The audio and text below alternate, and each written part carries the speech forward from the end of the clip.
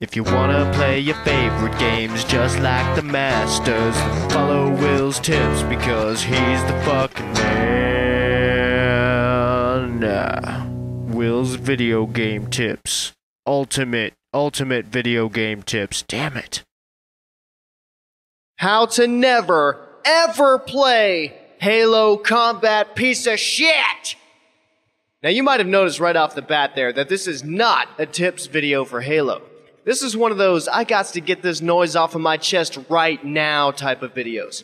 It's just, every time I think of Halo I get super pissed, like I could bust up an old man's hip joint with a Nerf baseball bat for no reason.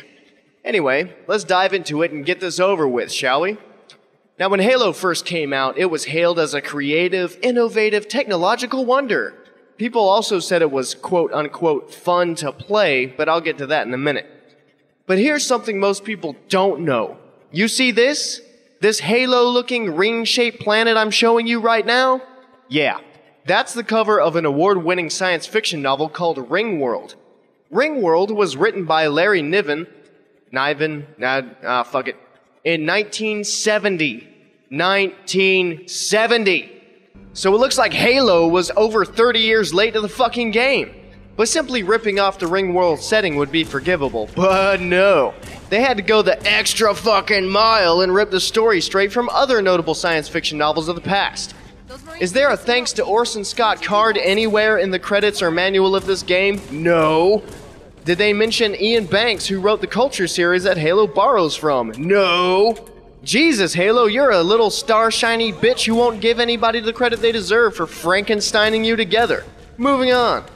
I mentioned earlier that people fell in love with Halo because it's supposedly fun to play.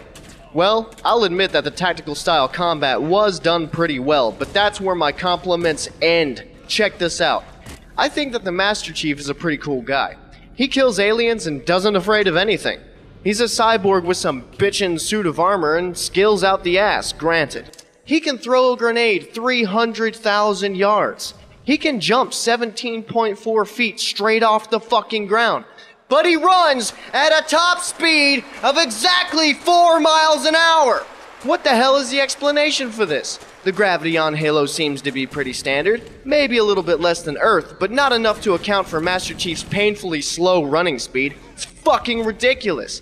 How can you have a fast-paced action game when the main character runs so goddamn slow?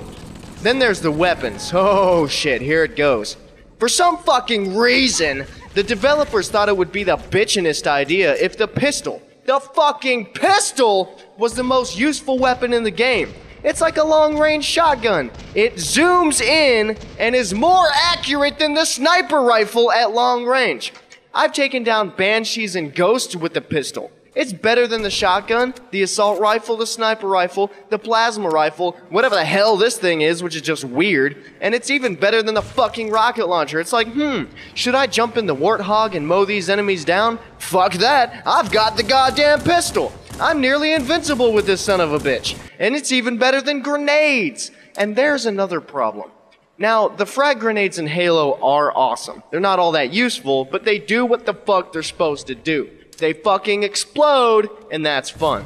But the plasma grenade, also known as the sticky grenade, is retarded as hell. And you might be thinking, but Will, the sticky grenade is blah blah blah. Shut up and listen.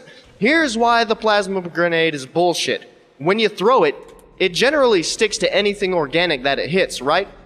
Then why the fuck doesn't it stick to your hand when you try to throw it? Oh, now the grenade is sentient and it gets to choose what it sticks to. It's a friendly grenade, is it?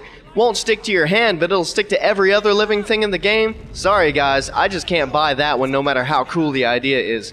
But what about the vehicles? Oh shit, it's on now.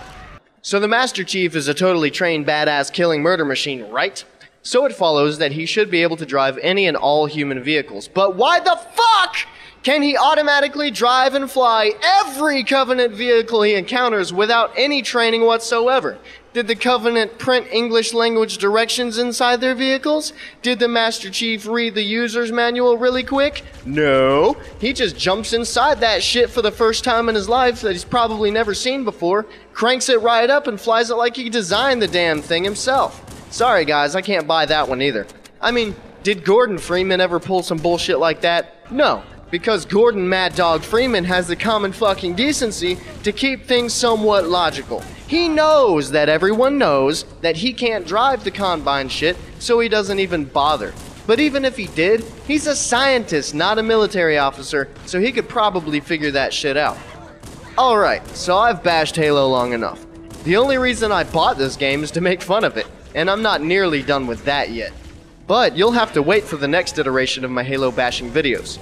This concludes Will's Ultimate Video Game Tips for Halo Combat Evolved. Peace.